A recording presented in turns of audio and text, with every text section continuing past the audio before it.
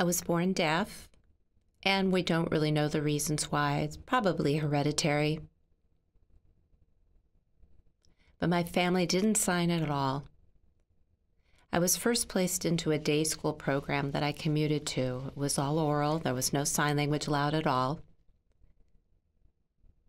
It was really a struggle. I was always having to guess to fill in the gaps. Very difficult.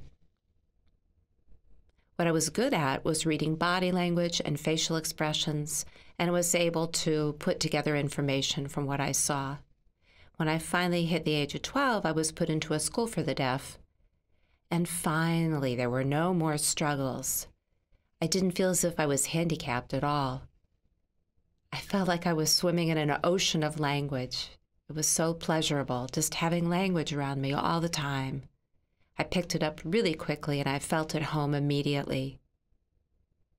I never had the skill as a lip reader. I just wasn't good at that at all.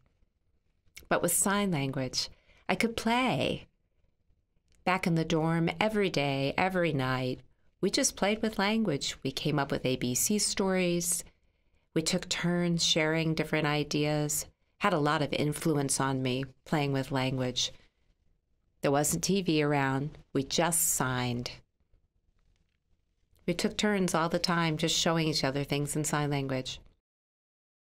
When I got to National Technical Institute for the Deaf, I was in theater, but the language I saw here was mostly English. People were signing more English. And I came from this deaf school, of course, where it was all ASL, all the way, all the time. And I got to NTID, there was more English signing, and I think that was because of the academic, educational influence and intrusion of English. When I moved to Sweden, which was in 1991, I made that decision to move. And of course, I had to jettison ASL from my expression, and I had to learn a whole new sign language. It was like starting all over again, learning Swedish Sign Language. Very frustrating. I couldn't communicate in the beginning at all. People didn't understand me. Took a lot of work to ramp up. Took probably around 4 years until the quality of my signing was such that I would call myself fluent. Now, 8 years after I moved there, I was fluent, but I watched myself on some videos from about 4 years after I'd moved to Sweden. So I'd had 4 years of Swedish Sign Language under my belt, and it was interesting. I still saw so much ASL intrusion. I still hadn't completely switched over to Swedish Sign Language. Now, of course, I have. But the thing that I understand from all this is that when you acquire a language, it's as if you have to cogitate on it. You have to digest it and chew on it. Language is just an amazing thing. I see it so clearly now. And when I go to other countries and I see all the different sign languages in each one, I get it so much more than I ever did before. I took language for granted before, but now when I objectively look at languages and the way it works, like for instance, Danish Sign Language or Norwegian Sign Language or Icelandic Sign Language. When I look at all the different countries and the different sign languages they have, I realize how incredible they are and how much play there is when all of them. And what I do is I borrow ideas or borrow signs from all these different languages I've been exposed to, and I add them to my own lexicon, and it's just fascinating. And I am rich in language. I have a wealth of language within me.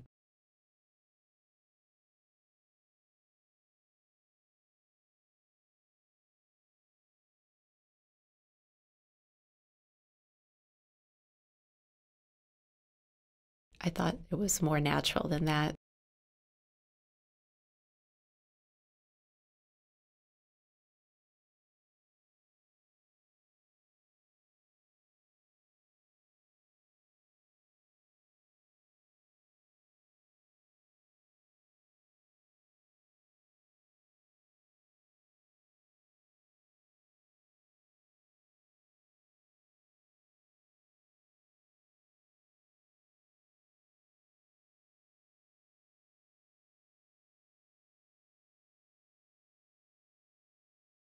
Well, ABC stories. At the School for the Deaf, of course, we had theater arts.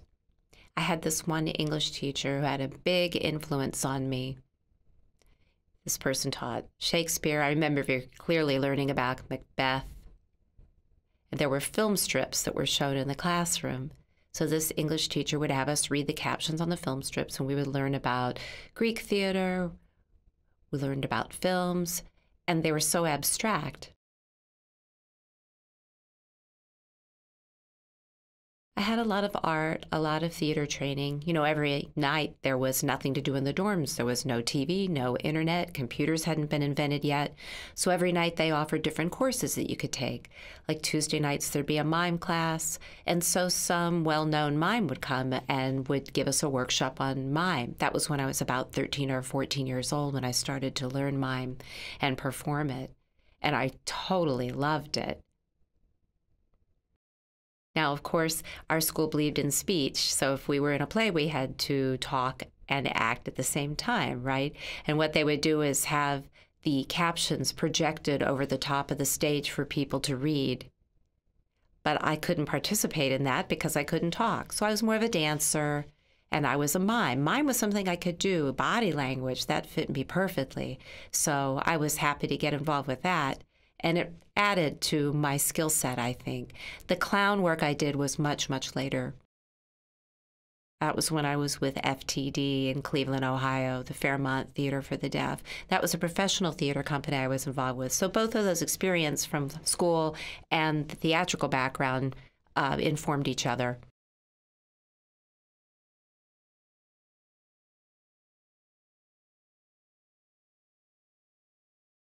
Yes. I'm not sure when, let's see, but my first performance here was with Paul Johnston. He was directing Commedia dell'arte. So I was performing that, and I think that was before 1980. I was in Sunshine 2. I was in Sunshine 2. So this was before I was even part of Sunshine 2. So I was here, I was in the theater, and everyone told me I was awesome. They applauded me. Now, of course, I grew up acting and dancing and performing. I started dancing when I was 4 or 5, and of course, that was internalized with me. I would be with all hearing dancers, and of course, I was always late on my cues, but I danced anyway. But as for the theater here at NTID, I really wanted to be more involved with those things. And then I went to an NTD, National Theater of the Deaf, summer school in 1980. And then I was in the cast of the first Sunshine 2 group, the first year it was formed in 1980.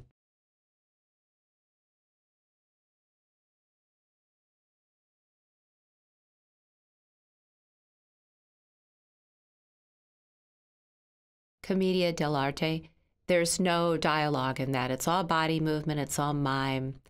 Like if you were going to talk about money, you would show a big sack of coins or what have you. Everything was explained with mime and gesture, no speaking, no dialogue at all. It's Commedia dell'arte.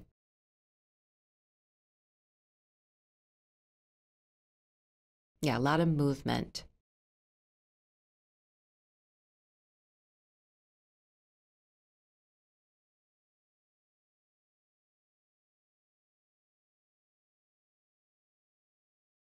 Later, let's see, there was Sunshine 2 and then FTD, Fairmont Theater of the Deaf. That's when I did a lot more translation from scripts to sign language. That was in Cleveland. Fairmont Theater for the Deaf. I don't know if it's still running or not. We translated a lot, and I learned a lot more about the translation process from that, understood more about how to go about translation.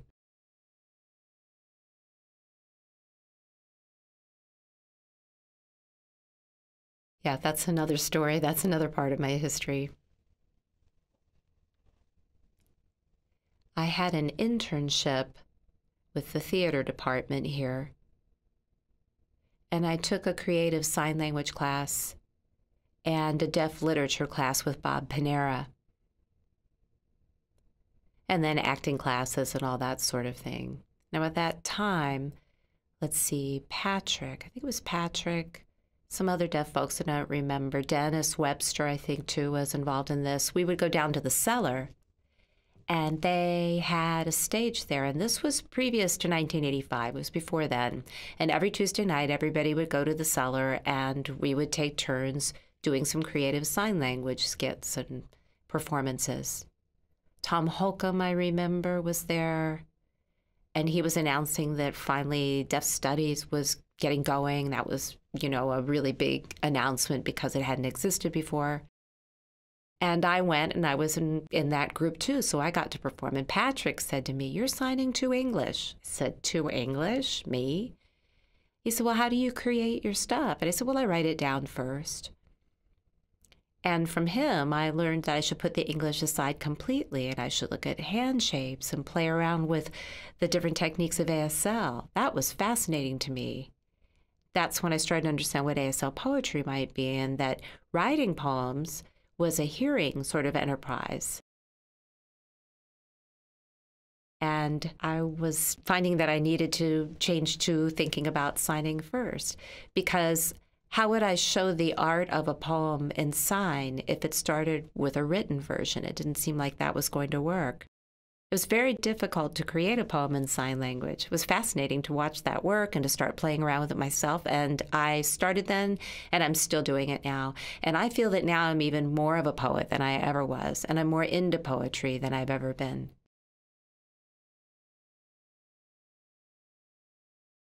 Yep, written.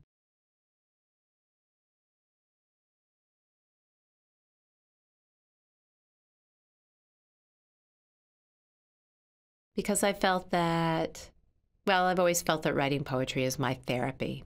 It started when I fell in love with this hearing man, and I was crazy about this guy, fell hard, and he kind of said, "Nope, sorry, you're deaf, ain't gonna work." That just tore me apart, honestly. I just felt like if I'd been hearing, we would have been together, but that was impossible. He said, "I can't. I'd feel like a goldfish. I'd feel like I was swimming in a goldfish bowl if we were together." I thought, a goldfish? And I just imagined that image, what he was trying to say. And the minute I understood what image he was trying to evoke, I went home and I wrote a poem, and it felt so much better to get that out. I felt as if it was therapeutic to me.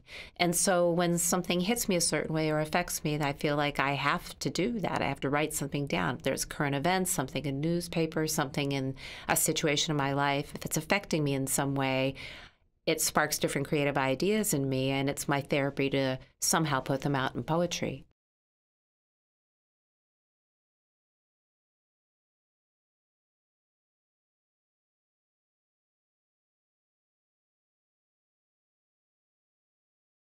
Yes, right. I was never very good at English, but I'm a fluent signer.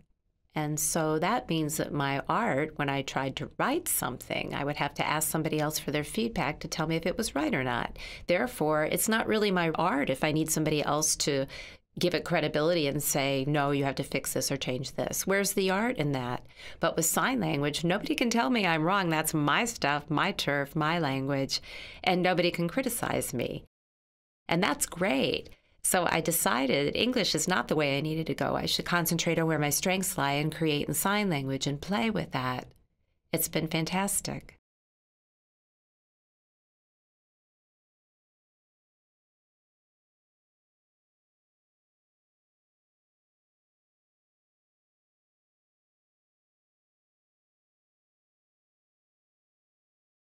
No, a mixture. I was playing with language, playing with the language itself. ABC stories, hand shapes, storytelling, jokes, all different sorts of genres of literature and sign language. I started out with poetry because that's what was interesting to me at the time, the art of the poem itself, how to structure it, how to sign it. I found that really interesting at the time. Yes. I was learning from Patrick Graybill from classes I was taking from him in creative language. And in there, he explained more about hand shapes and the word choices you would employ and keeping things simple. And the poems would grow from those structural elements.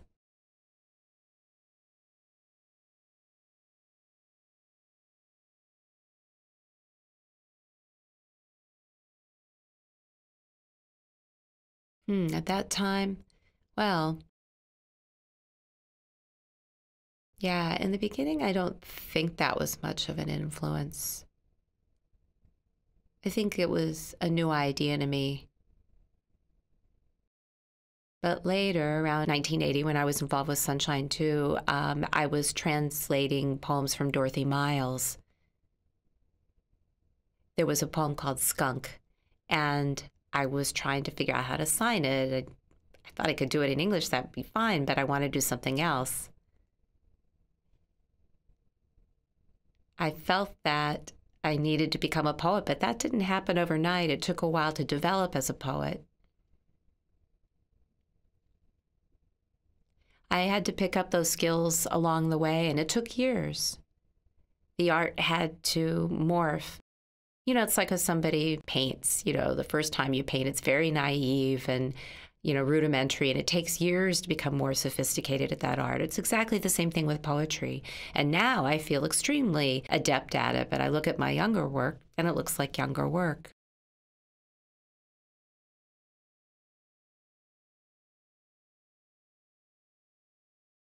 And so many influences over the years. Hard to name them all. I would start with Patrick, of course, and then Bob Panara, because I took his deaf literature class, and he talked about translation and how to move from a text to a signed rendition, suppose, of haiku and, what was the other one? Spoon River? Spoon River, yep. We learned from that text. So we were using literature as the stimulus material to sign creatively. Literature. I think literature is cerebral. It's from the mind. But really, it's telling stories and telling the history of a people. It's fascinating, really, that something can happen in society, something can occur, someone puts it down, and then it becomes a historical artifact. I just find that's interesting, and that's how literature evolves.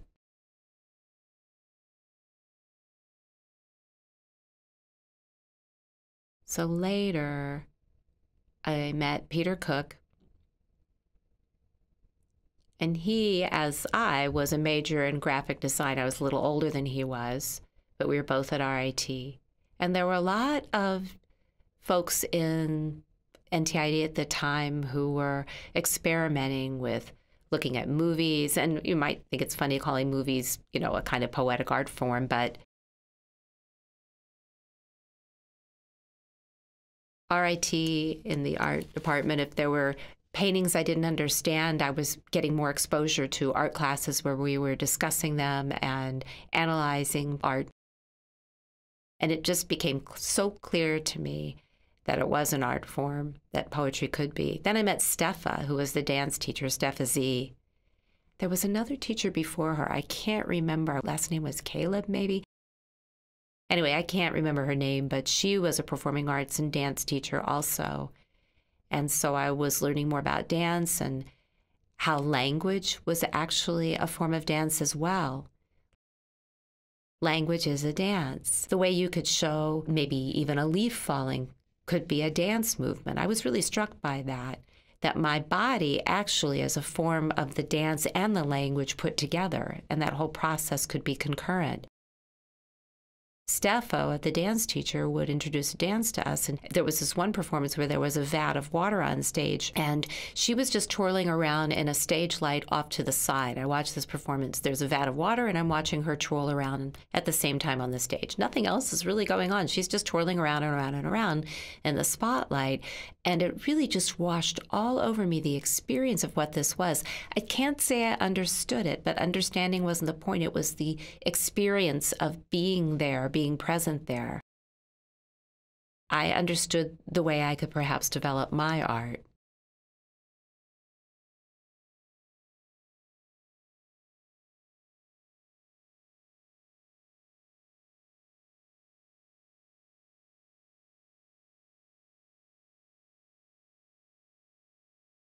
Not really. My early poetry, I wouldn't say you could call it art. Maybe it was, I don't know, stories or, I mean, people understood it, but now people don't understand my work at all. Nowadays, they really don't. It's the same as a written poem, right? A lot of people read it and they don't get it the moment they read it. They have to engage with it more. And it's the same with my work now. I think it's more sophisticated poetry than I used to perform, and I do all sorts.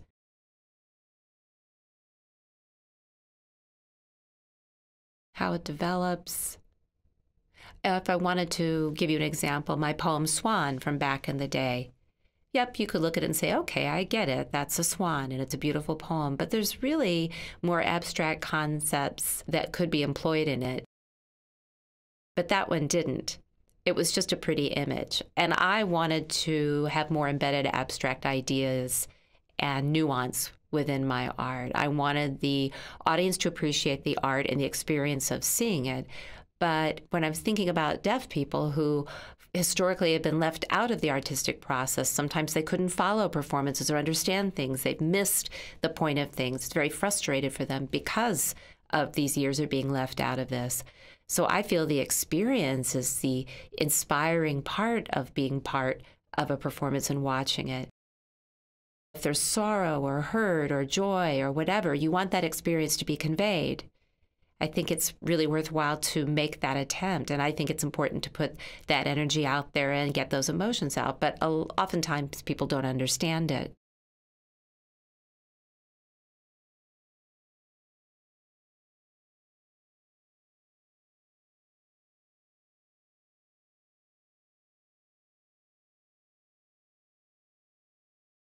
I had already had a lot of positive experiences from performing at Jazzberries.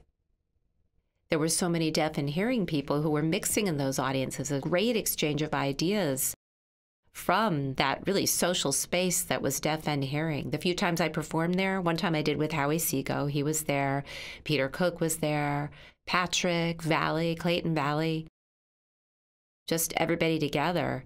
And they really appreciated what I was doing. Then I moved to Sweden. My poetry changed as a result of that move.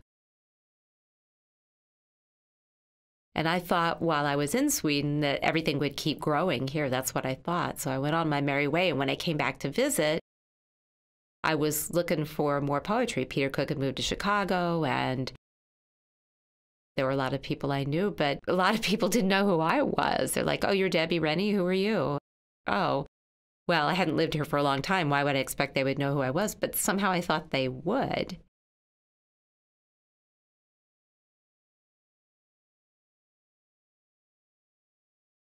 I did get taped doing some performances, and I think that costume changes were part of that performance, the poems.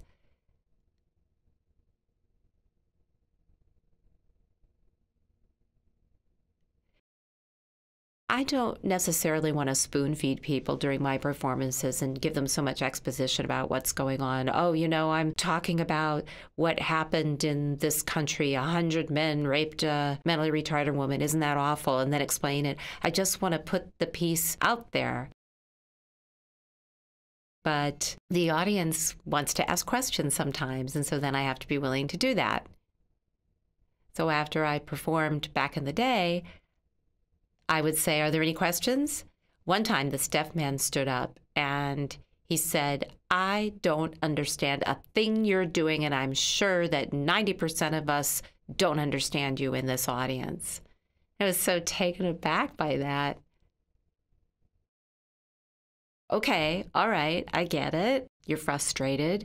It's very difficult to understand these sorts of things. Same thing as reading a book and you don't understand it in the moment. You have to engage with it. I do get it.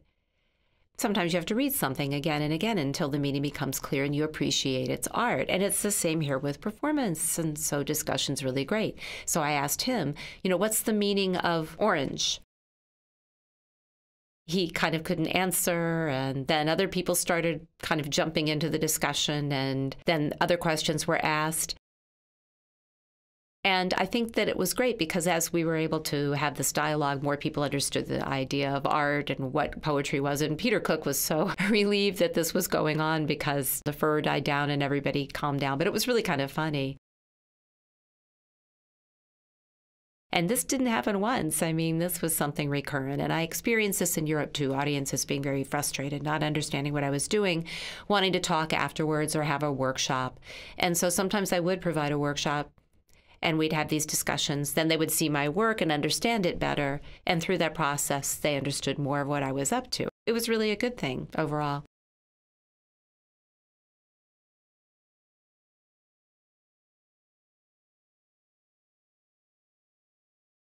Yes. I was so fortunate that I moved to Sweden because they really believe in me there.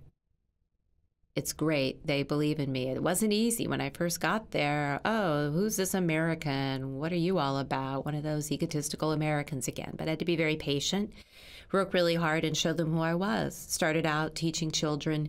And then over time, as my teaching grew and my name grew over the years, they finally knew who I was as a poet, not as an actor. I'm known there as a poet. That's funny because here I'm known more as an actress, you know, and that's kind of what I was known for in the States. But over there, I'm known as a poet.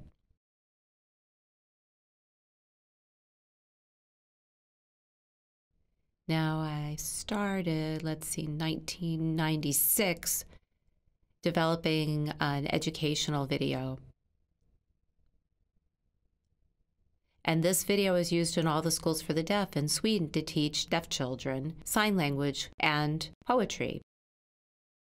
The curriculum embeds poetry within it. They feel that Swedish deaf children need to learn sign language poetry in their own language the same way they have to read written Swedish poetry in the same way we do that with English here.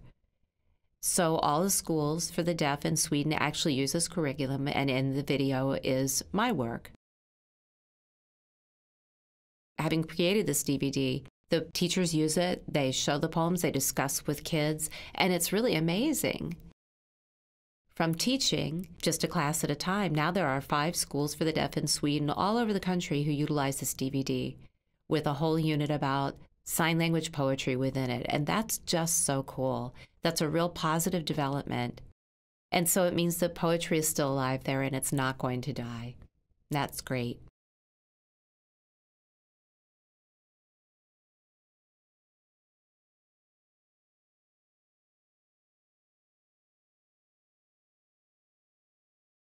Yeah, identity is really crucial.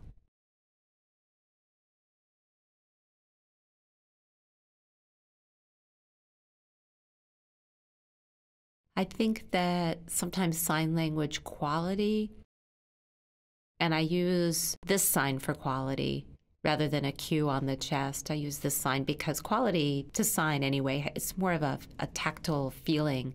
Like an example of it would be in American Sign Language, you might sign a ball hit me, and you might sign the ball this way, or this way, or this way.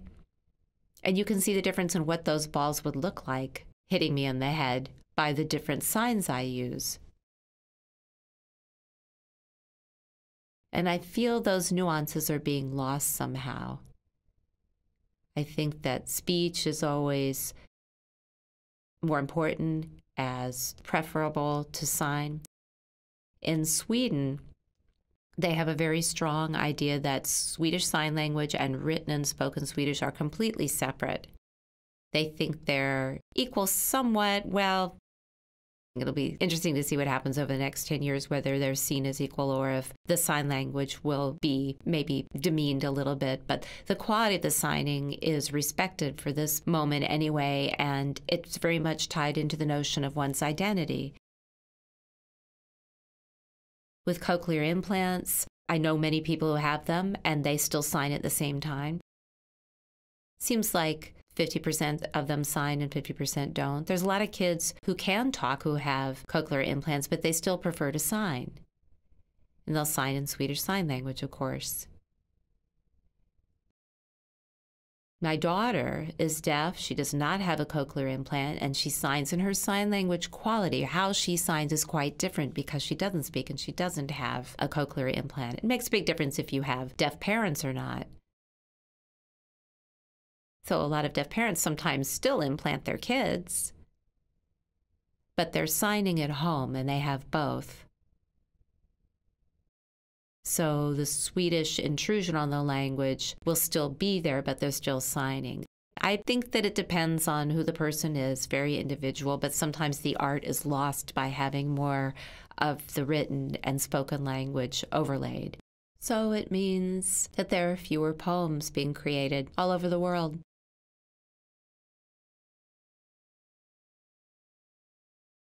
Yes. I feel my identity is very much tied to my poetry.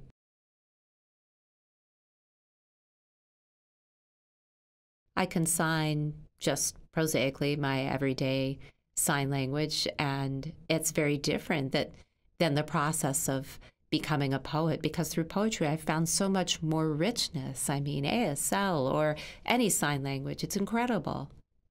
You know, the old idea before, like, oh, you're signing well enough, sign's okay, it's just functional, whatever.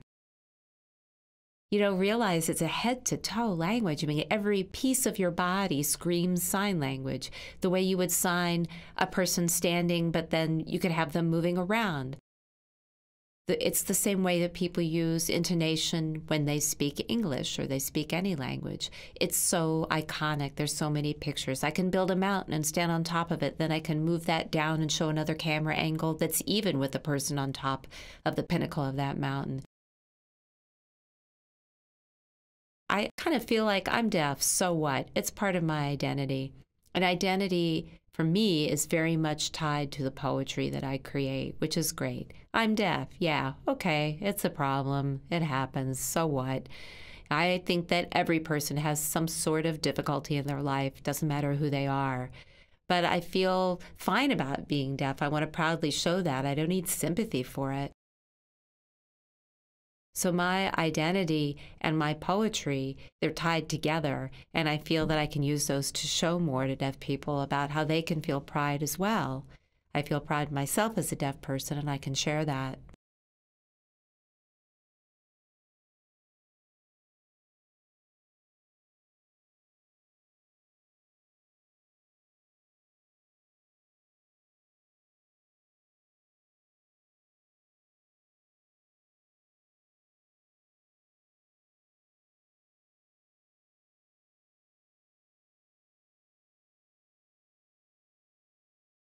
Jim Cohn, well,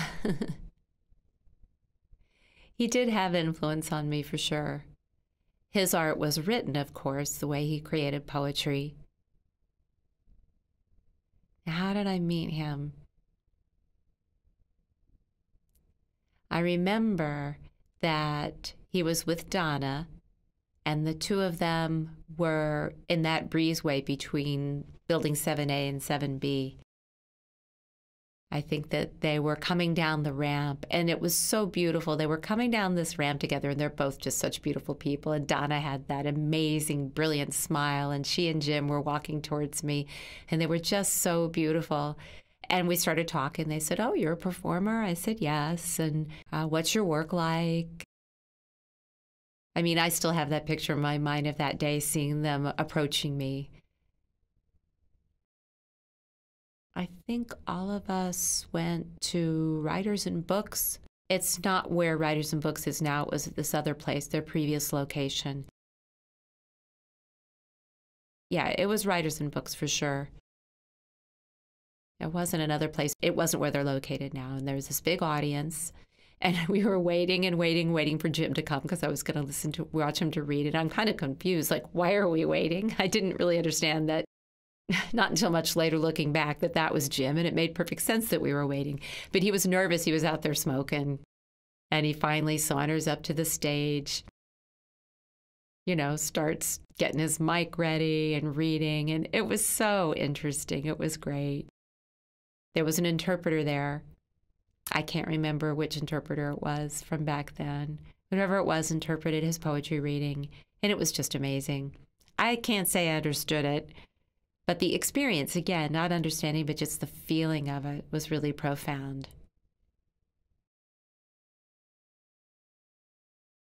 So later, over time, he would come and ask me once in a while, why don't you tape your work? Come on. I was resistant. I didn't want to. I was really afraid that somebody else might even copy my work, and I didn't want that. Really, nobody can copy my work, but that's what I was worried about back then. He was coming up with publications at the time, and he had this one book, and it was featured Patrick, Peter, and me, and he wanted us to write our poems. We had each written a few poems that he was publishing. We each had a column arrayed next to each other in this book, put in like a series. And Jim organized this. I was so honored that he wanted to include me in this because I didn't tend to write my poems. It wasn't my art. So I found it interesting that he wanted me to write it down in a written format. And then he's the one who got the whole National Deaf Poetry Conference going, first ASL Poetry Conference. And that had a huge impact on me. We were trying to show everybody what we were doing and what ASL poetry was. And people came from all over. We had discussions. LMA Lenz was there. Valley was there. Patrick, me. I don't think Howie Seago was there. He wasn't in it. I think Howie Seago was with Chaz. He was performing with Chaz. They had sort of a night club routine thing that they were doing. They weren't part of this. Let's see, 3, 4, 5 of us. Right, there was the 5 of us there. And it felt like finally we had found each other. We all were so excited to have found each other, all these poets. Clayton Valley believed in me. It was amazing. He saw me as a poet and what I was doing as literary, and he validated me. I was so fortunate to have him. Now, he was a linguist, of course. And he was trying to prove that ASL had poetry. And that poetry could be part of ASL. And this wasn't just this crazy fly-by-night idea we were coming up with, that he had linguistic validation. It's so sad that he's gone, that we lost him, but he was a very important person to me. I want to tell you, in Sweden, it was not easy to get a poetry scene going there.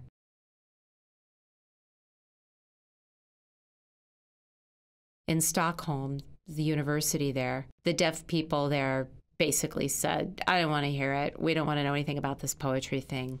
There was no respect for it. There was no belief in it. Not at all. So it wasn't easy to get that idea going and get it some traction. But there was a person from Stockholm University who actually came and saw Valley perform and actually saw him give a lecture one time. They asked Valley, who is a true poet, in your estimation, a signed poet? And he named me. He said Debbie. And so this guy went back to Stockholm and told everybody, Debbie Rennie's a poet, so he agreed with that. And I was so relieved because I'd been working tirelessly to try to get this idea some traction. And I mean, it might have seemed like it was easy, but it was a long slog of being very patient for years. It was a brave thing to do. But I have to do what I believe in, even though it wasn't easy.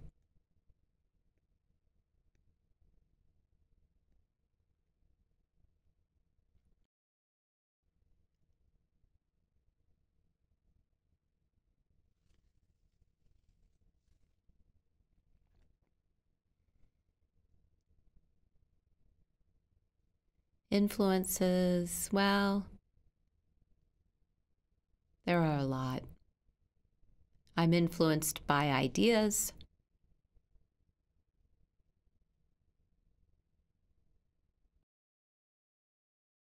I look at other poets' styles, And it's just as if somebody who's a hearing author would look at different styles of writing and look at those and make comparisons. I do the same thing and look at other people's. Some people's I like and some other folks I don't like, and I have to judge which of those influences I want to take into my own work. I really like metaphor. Somebody's really good with metaphor, that strikes me, and I want to use more metaphors in my work.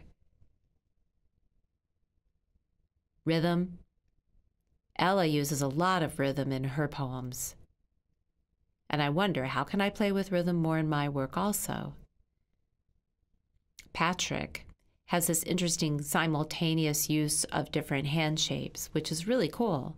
He's got the one in reflection with the rocket going up and the tear going down the face, very carefully choosing the signs and constructing the poems.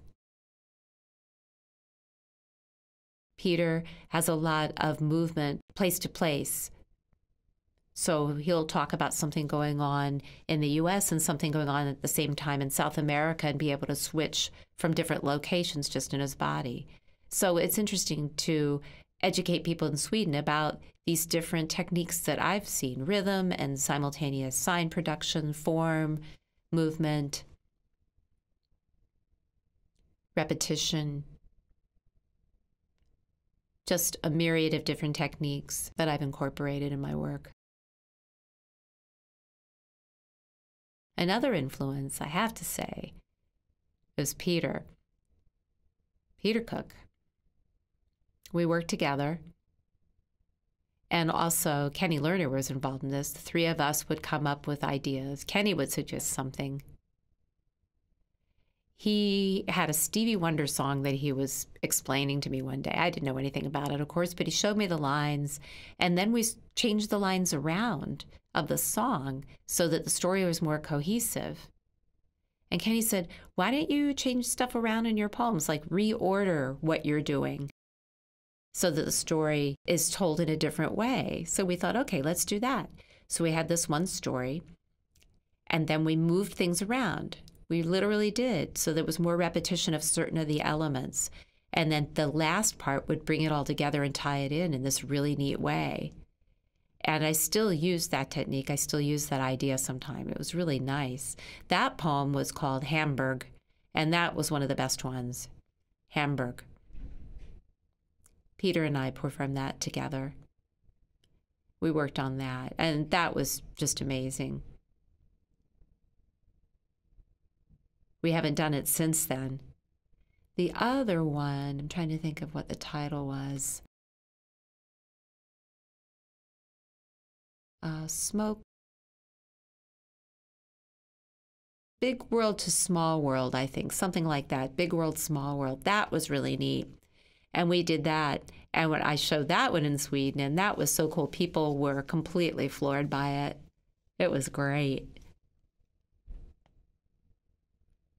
Now later, Peter and I worked teaching in Norway. We had this workshop we were putting on.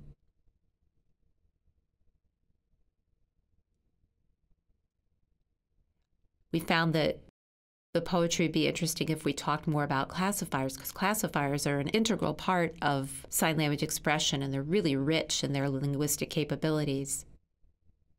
There's a lot of mime involved in it with classifiers. If you're walking down the street, I'm watching myself walk down the street like a young kid. That's a gesture, not a sign, really. Or you can show somebody walking on an icy surface. You've got the surface, but what's the sign that you're going to use to show that more? You know, sign language has so many different nuances and such richness. Everybody knows when you're walking down the street if you mime it, but if you're going to show it from different points of view, different angles, you can show the feet with your hands like that. You can show the trees going by, then we know a person's walking. So you're changing from different perspectives, and classifiers help us with that. Peter was talking a lot about film techniques in his work and how that developed in the same way that poetry develops. So film, of course, if you think about the Matrix and how that showed going backwards and forwards, I mean, the imagery and how imaginative that was and how we can show that in sign language too. It's amazing. That whole idea of, in the Matrix when Neo is flying and he slows down but something goes by him, that's a lot of play. You can put that in sign language too. So a lot of filmic styles can go into it. Peter and I, wow, when we get together, it's great, but we live so far apart now. It's nice to bump into him again and again here and there. It's really cool when we do. And then it always kind of springs up new ideas for us. We grow more. I've taught with deaf kids, hearing kids, adults, everybody, and I always get new ideas, and it always sparks new ideas within me when I meet different people. I believe that everything in the world inspires me. The news, current events, everything gives me ideas. There's not just one influence that gets me going poetically.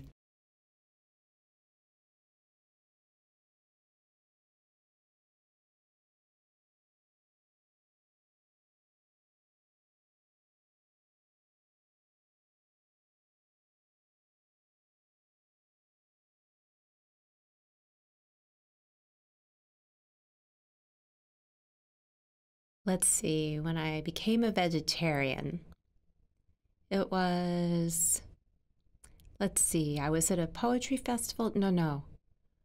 Oh, it was the Clearwater Festival. That's what it was.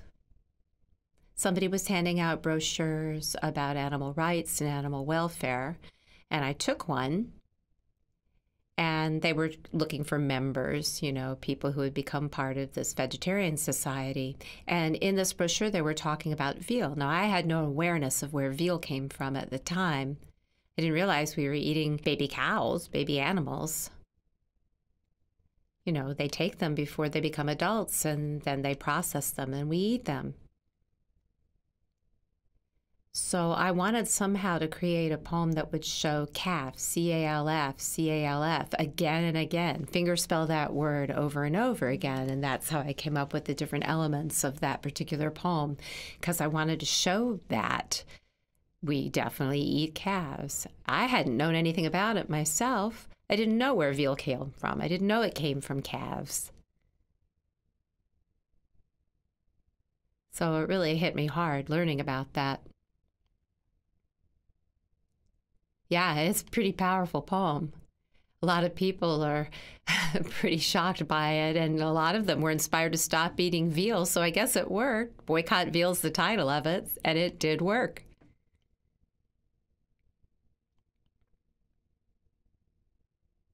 Yeah. Yes.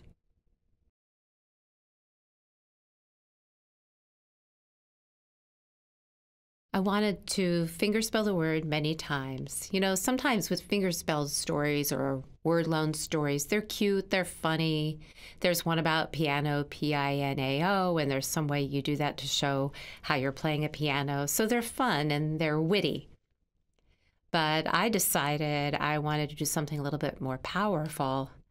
So calves are cute, but, ironically, they have a life full of pain, and it's a contradiction. Life is full of contradictions. So I wanted to emphasize that and juxtapose that. Yes. Donna and I were driving, I remember, and I was looking at the beautiful scenery. I was really thinking about Mother Earth, all that was arrayed around me as we drove down the road. I was really taken by the fluttering of the trees and the branches. So I was looking outside the windows of the car. We're just driving down the road. I'm just really thinking about nature, and I was taking different elements of nature, kind of putting them together, really focusing on the idea of Mother Earth.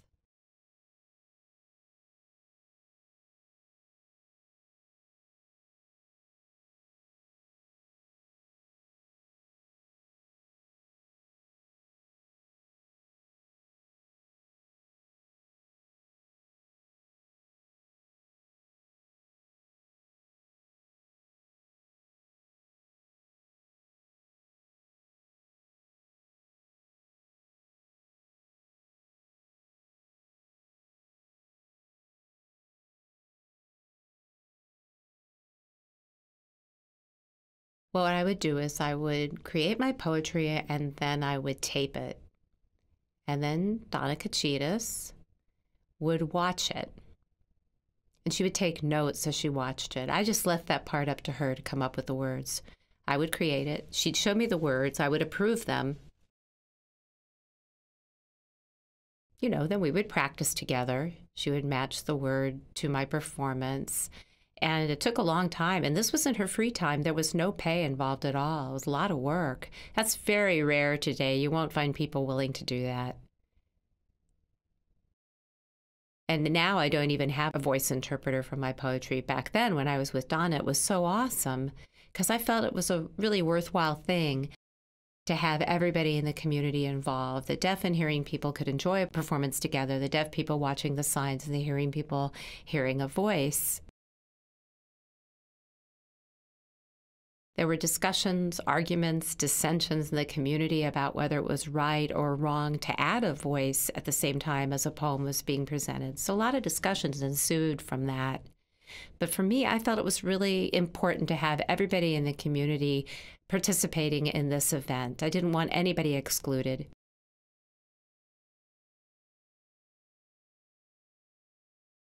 I'll be performing in January of 2009, and it's going to be a really big venue, and it's a really big deal for me. It's a solo show, a solo performance. Sweden has a professional theater of the deaf.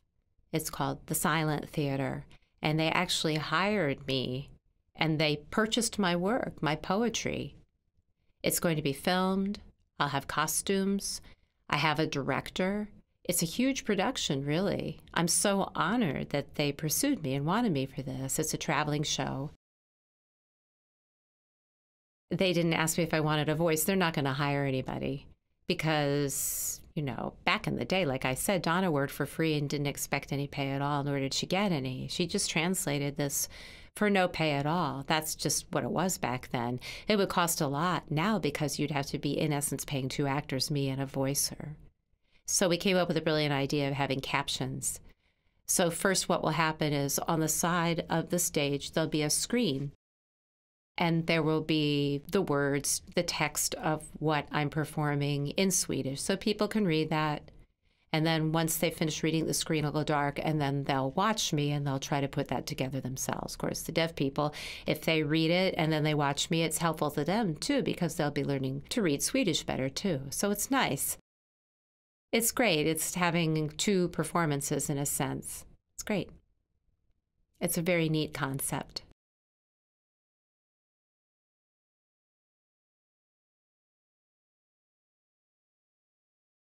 Yes, Kenny, mostly Kenny and Peter and I, the 3 of us, because we were roommates at that time, we were always just going to town and creating things all the time.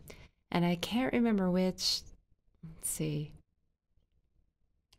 There was one poem that I think Kenny, well, he was talking about, maybe it was Jim. I'm thinking Jim was involved in this. Anyway, one of them was working at a mental hospital, and he told me this story, and I took that story and then used that in juxtaposition and overlap with the Holocaust, with what happened to Jews in Germany. So we worked on that one together.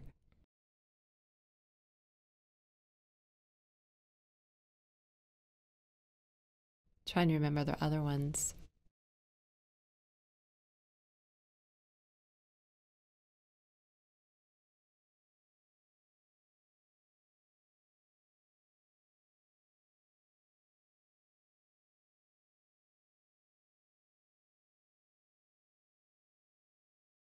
Kenny was more, he was an idea guy.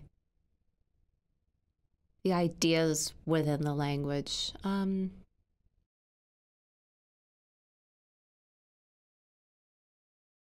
Well, here's a good example.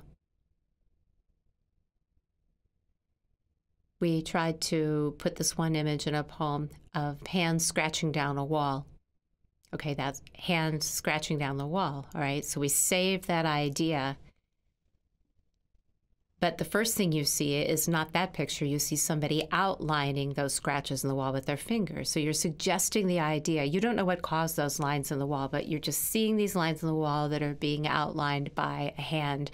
You don't know that it's a hand that scraped down the side of that wall and caused it until later. And then you realize that it was from the showers, or what they said was showers during the Holocaust when they gassed the Jews. So the story itself could embed these interesting techniques. You know, if I showed that right away, it wouldn't be as interesting. Kenny said, save it till later. Save the big reveal until the end.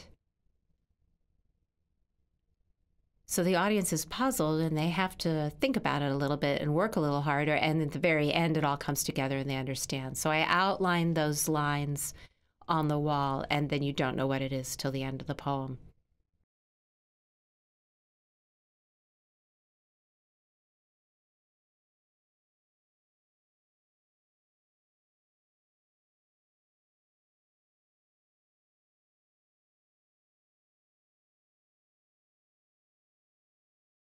Sometimes Kenny was too hearing.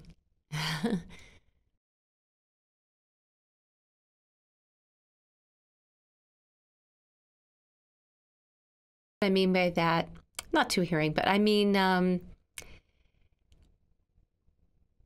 you know, I didn't know about these things. I'd had no education about some of the things he talked about. And I thought that, you know, I've got the signs. I knew how to sign, but I didn't have those ideas that he was able to give me.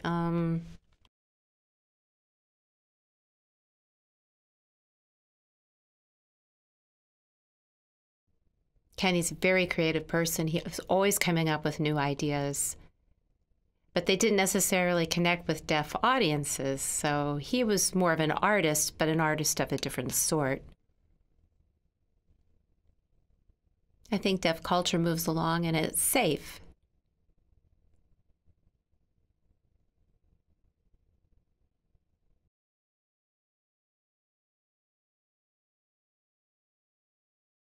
Well, I have to think about this for a minute, more about deaf culture.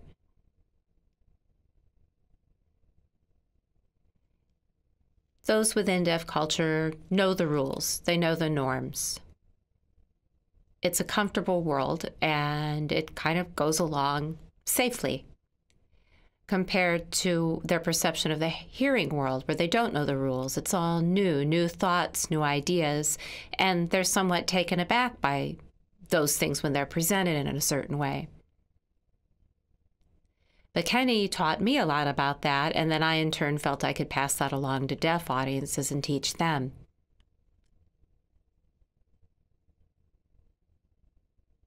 Yes. Yes, right.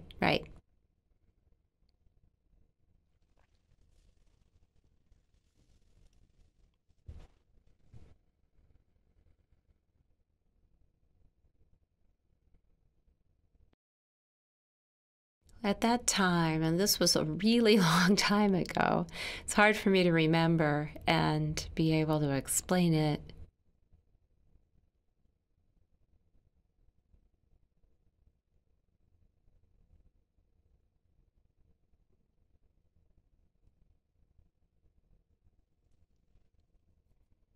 Well, I'm just trying to think about how. It's like if you were going to paint with watercolor. You open your tubes, you lay out your colors on your palette, and then you just see what happens as you play around on the canvas. Something happens, something pops up on that canvas, and for me it's the same thing with creating poetry. I'm just messing around, I'm playing. Suppose I wanted to show cold. How would I show what cold is? Or hot? How would I be able to depict that? How do I show temperature? How about sorrow? Or anything like that. I want to be able to depict it somehow. So I take an idea and I have to figure out how to represent it in sign iconically. For instance, a leaf falling from a tree. Okay, there you go. You got a leaf falling from the tree. How would I show it's cold? Show it shuddering in the cold. That's playing, right? How about hot? How would I show it's hot? It's wilting as it falls from the tree. So just searching for the right way to show the idea. I still work that way today.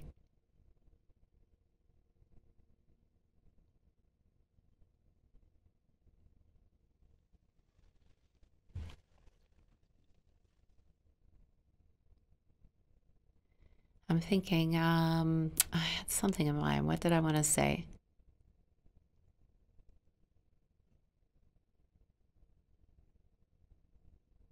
Oh,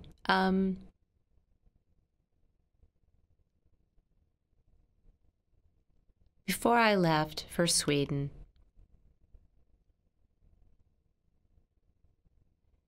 I actually made a video. The group called Sign Media in Washington, D.C. invited me to come, and they disseminated this video. I was excited to go. It was great. And we made this video. It was part of a series. And then I left. It's kind of funny. It's like I just sort of left that all behind. I created this thing, and then I absconded. So I left the U.S., and that was not an easy move for me, because ASL poetry was here, and then I was going to a place where there wasn't any poetry. I got there, and I had to learn the language before I could create any poetry and play with the language. If you're going to play with something, that means you have to put in the time and be patient. So I had to take some time to learn the language, of course, and that takes a lot of time and effort.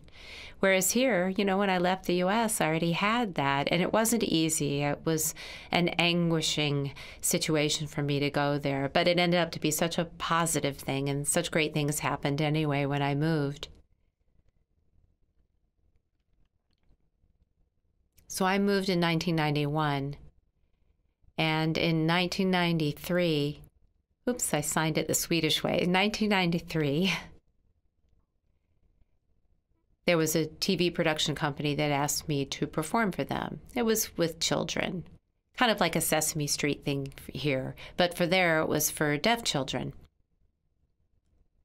So they wanted me to perform poetry for children. Perfect. It was a great way to practice, you know, because I was just learning the language and I was creating, but you know, I didn't sign that well yet in Swedish Sign Language, but it didn't matter because I was working with kids and I was performing for kids. So I could be sort of awkward, make a lot of mistakes, and be goofy, and that was funny. So it was a perfect fit, actually. It was poetry for children. I created all different ones for them, and it was a great process to be involved with.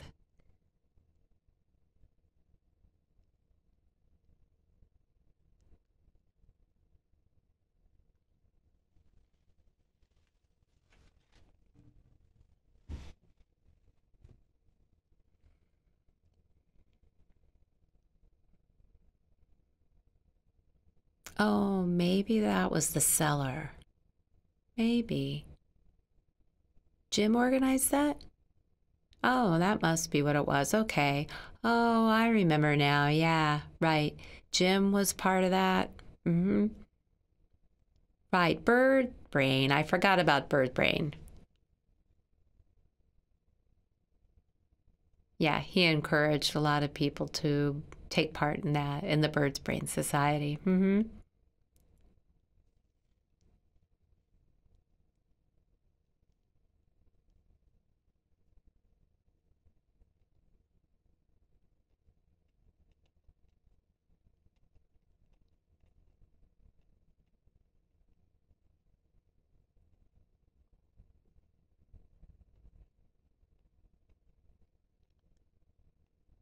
I feel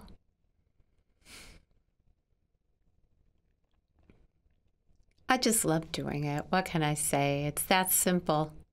Really. I just love it. It makes me feel wonderful. I love playing with language. My writing is so bad in English, it's much inferior, and it makes me feel inferior when I try to do it. It depletes me. It hurts me to try to do it, but I'm replenished with sign. I feel so much better. It's great to be able to sign my poetry. And I feel that I'm able to grow from it. It's really simple. I just love it.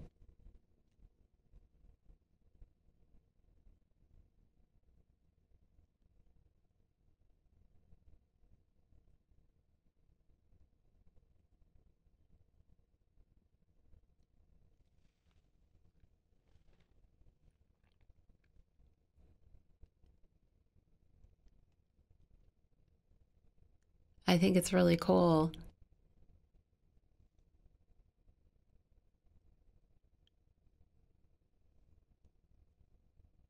I feel spiritual about it. It's wonderful. It's inspirational.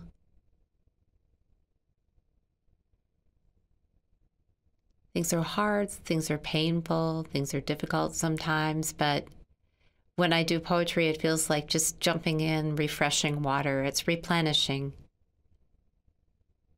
I enjoy it. And that's all. It's art, performance art, dance, theater, any of those things. They're just wonderful. Makes me feel wonderful.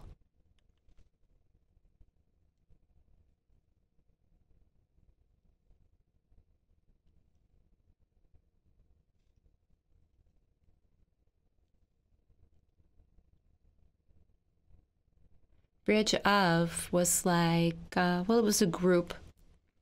We did group work.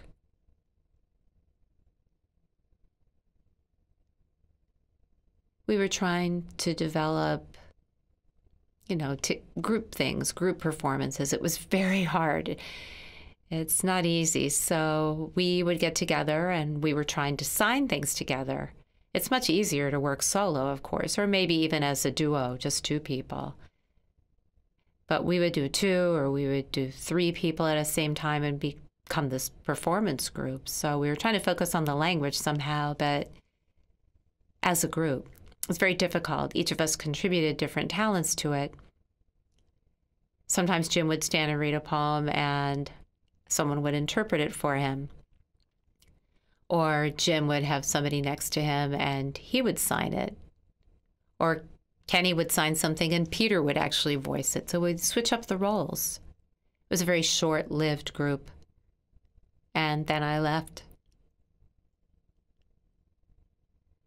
I do remember this one night. It was so funny. We were all sitting around hanging out and talking. And then Jim comes into the room and says, "Hey, guys, we're supposed to be in Binghamton." We had all completely forgotten. It was so funny. We were supposed to do some poetry down in Binghamton. We weren't there.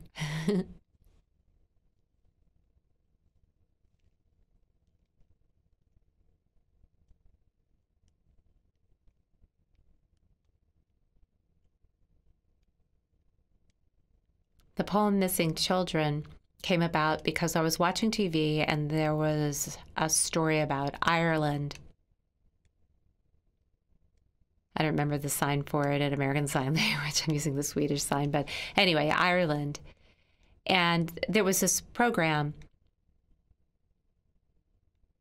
and it was showing, the Catholic and the Protestants' difficulties, the time of troubles. And anyway, in the show, they were showing a family that actually did an exchange to try to understand each other better.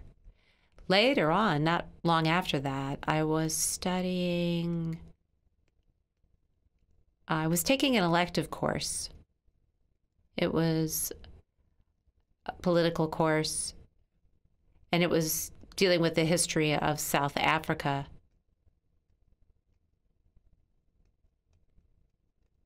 And in South Africa at that time, the police had come and they were shooting marchers in a funeral procession and shooting them in the back. And then right on the heels of that, I learned about how in South America, quite often children are forced to be child soldiers. At the same time this is going on, there's these milk cartons with pictures of missing children on them. So I made the linkages between all those different stories, and Kenny helped me with that. And I put them all together in this one piece of work. Yeah, I'm still actually using that poem.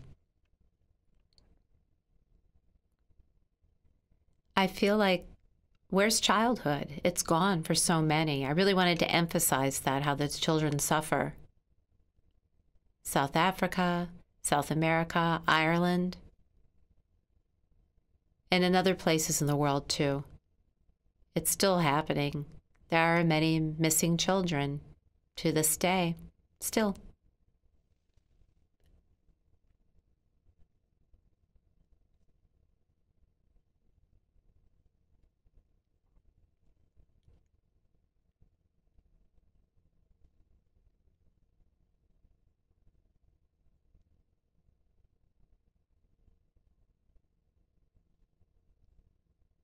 I feel like in the 80s, a flower was blossoming.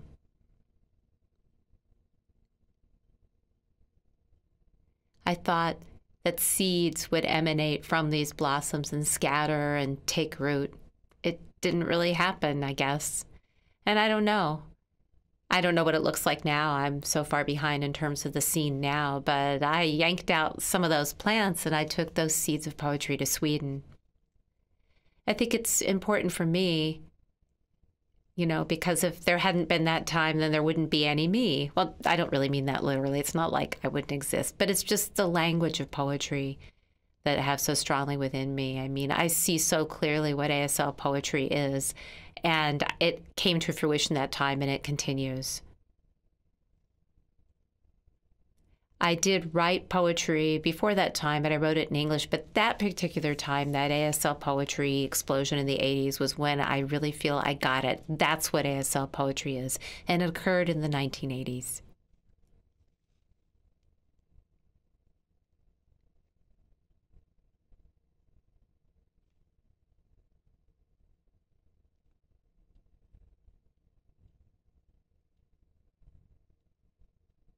Oh, I have to read it.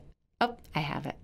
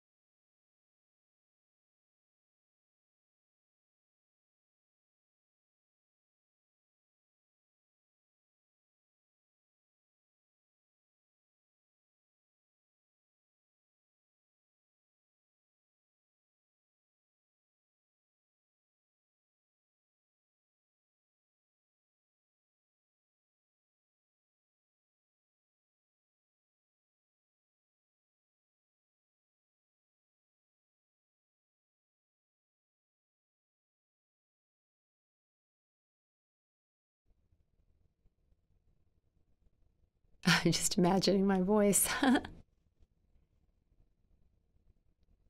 Said, did I ever give Kenny any voicing ideas? I just thought that was funny.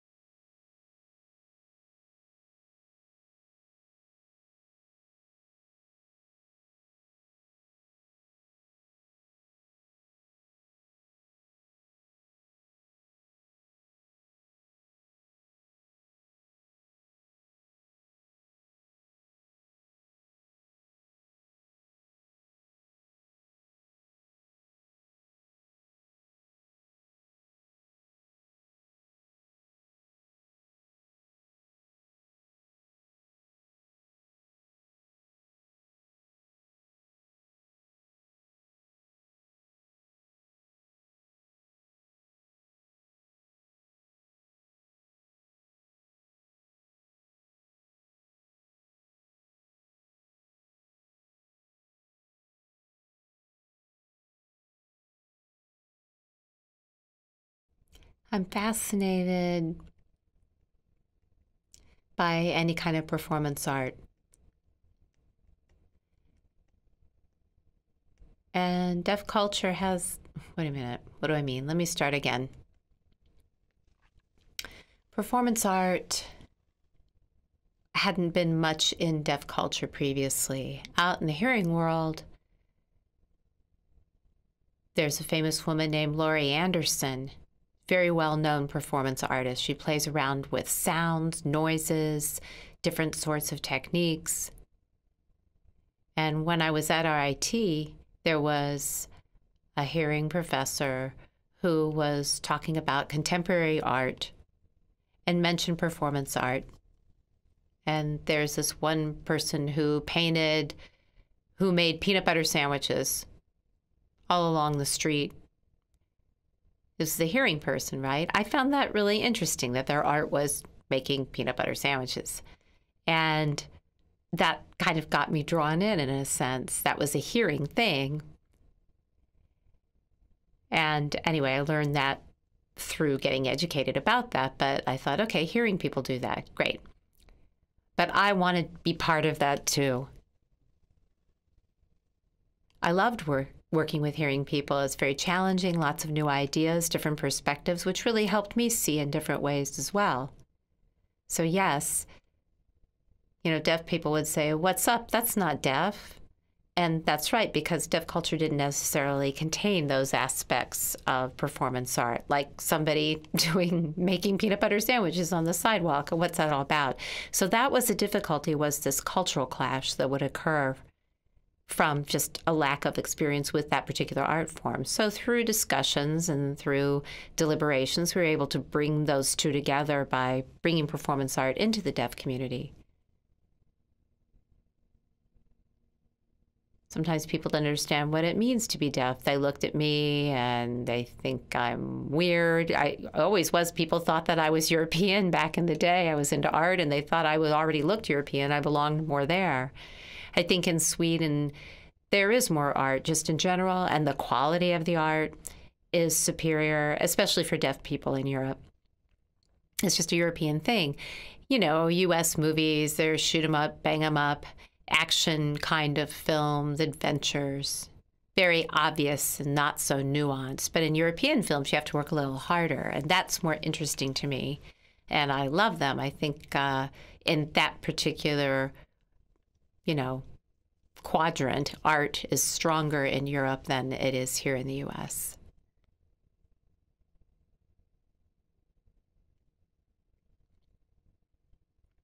My responsibility? No. I believe that education in the schools is the key. Really, I think that's crucial. Now, in my time, I never heard anything about these sorts of things. There was no TV, there was no radio. There's all these mouths moving around me. If I went to a restaurant, everybody's talking around me about different things, but I missed all that information. I missed a lot. There's a lot of information that goes on all around us, cultural information especially, or even Shakespeare, words used in Shakespeare, things that are quotes from Shakespeare, things that I just missed. So a lot of things in the art world that I missed too. And I need to find those things that I think are lacking and put them into the schools. It's not my responsibility, no, but it's something I try to do. And I feel that, I don't know, it's important to show what deaf people are missing. Try to make up for that.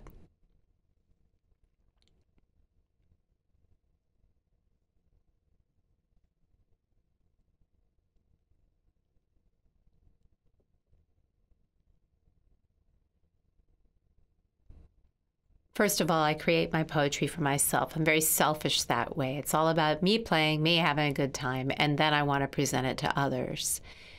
Finding out if they like it or don't like it is pretty important. If they don't like it, I'm disappointed. If they do like it, I'm thrilled. So there's always a message within it, political sometimes. I have a new poem.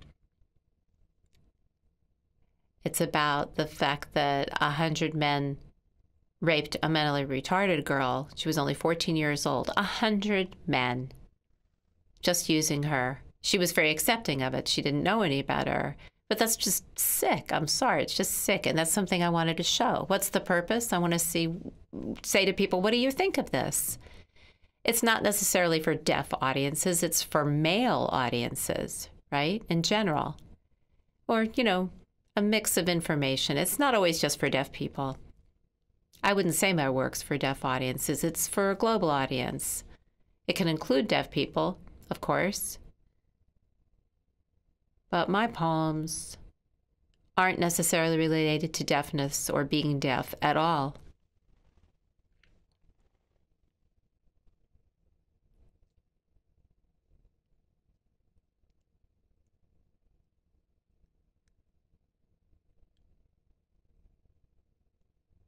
The first thing I want to do is share the experience.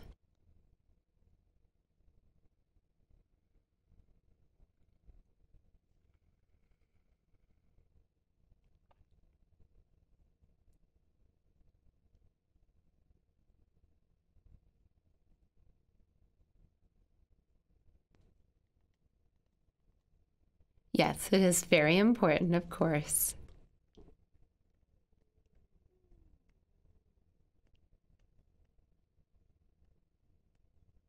My name is Debbie Z. Rennie.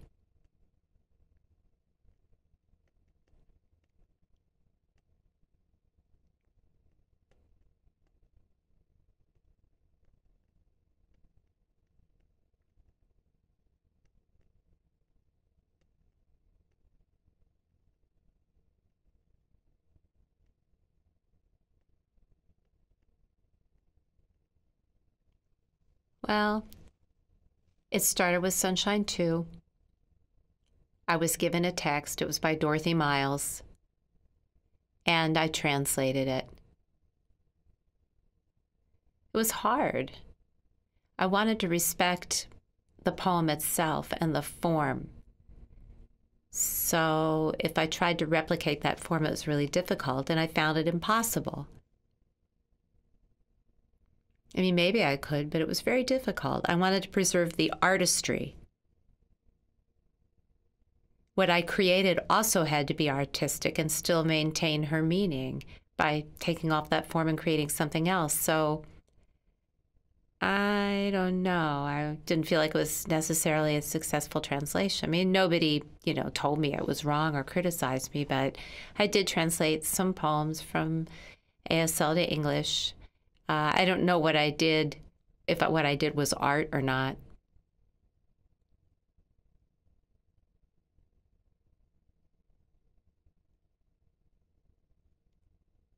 I was thinking about how important it is to keep your mind open to the process, to the experience. You might not understand something, but it's about the experience of being there and being open to the possibilities, experimentation, and being constantly in a quest, searching. The language itself, Sang language itself, is so incredibly rich, and I want to help further that.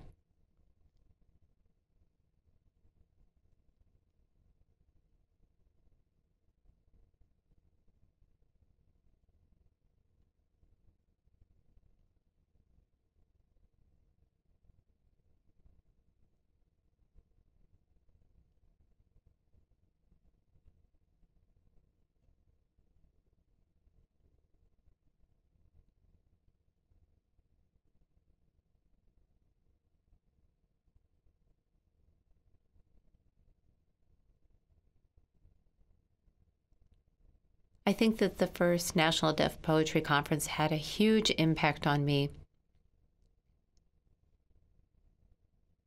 I felt like everything just exploded at that moment.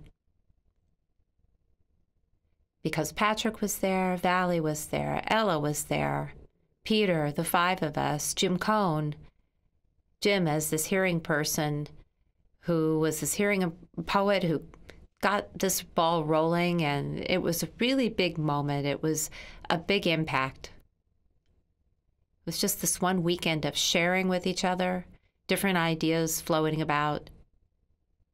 It really hit me hard. ASL poetry, this is what it is. I think that everything previous to that was very interesting and experimental.